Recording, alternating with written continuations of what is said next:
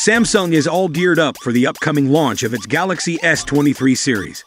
But they are not done yet, as they have their next-generation foldables in the pipeline too. A recent rumor suggests that the Galaxy Z Fold 5 might come with a stunning camera upgrade. According to a Vietnamese publication, the upcoming Galaxy Z Fold 5 might feature the same 108 megapixels camera sensor from the Galaxy S22 Ultra and other devices. This sensor is equipped with helpful features like OIS and dual-pixel autofocus. Plus, it also has a f/1.7 aperture and 26mm equivalent focal length. Impressive photo-taking capabilities are set to be provided by the main 108 megapixels camera, as it works alongside a 64 megapixels telephoto sensor featuring 2x optical zoom and a 12 megapixels ultra-wide lens. The new report validates the previous reports claiming that the Galaxy Z Fold 5 will have a dedicated slot for S Pen storage.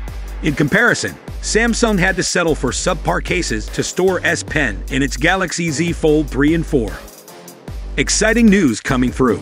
The Fold 5 is reportedly getting a new hinge design this weekend that would help reduce the display crease. Despite my recent purchase of a Galaxy Z Fold, the camera experience on foldables often makes me revert back to standard devices within a short amount of time. This has been an ongoing trend for me as I continue to switch between Pixel phones and other devices year after year.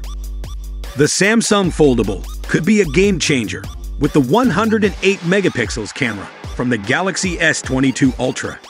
This could create a great experience for users who rely on it as their primary device.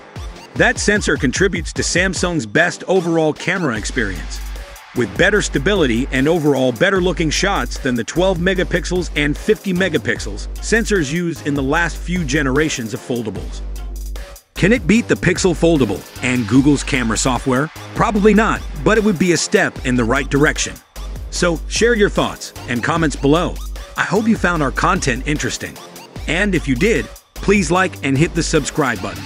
See you in the next video. Thanks for watching.